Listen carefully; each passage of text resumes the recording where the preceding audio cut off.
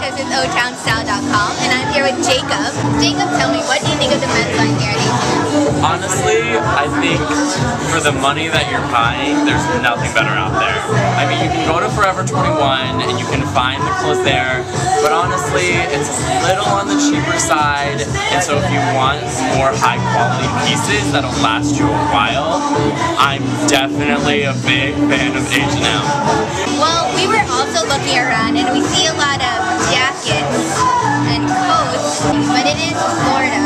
So what do you recommend to the Central Florida men out there who are seeing all these great jackets? What do we do with them? Honestly, that's been my biggest problem too, because even though I love probably half the stuff here, I don't think I would ever have an opportunity to wear it because it's so hot outside. I mean, personally, I don't know about you, but when I walk out of the house, like, I'm gonna have to change halfway through the day.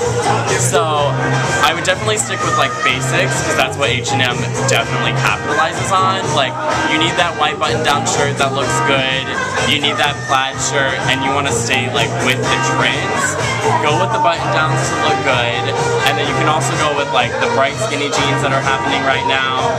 And so that's what I would say you could rock here without having a heat stroke.